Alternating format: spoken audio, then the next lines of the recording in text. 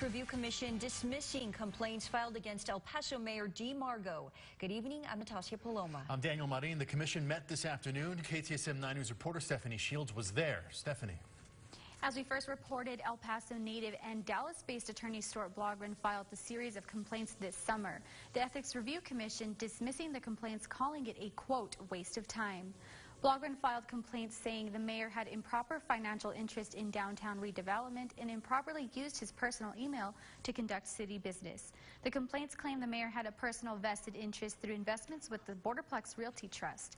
Commission board members called the complaints poorly written and lacking evidence.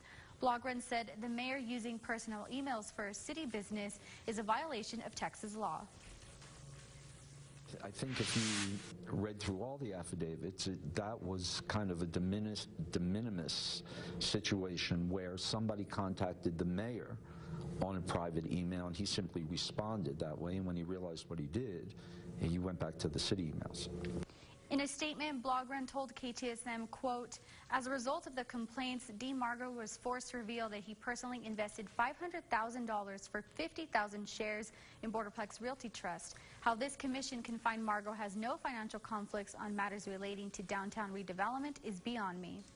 The commission said Blogren could take his allegations to the district attorney or attorney general's office if there were violations, but said the case is closed for them. Stephanie Shields, KTSM 9 News. All right, thank you.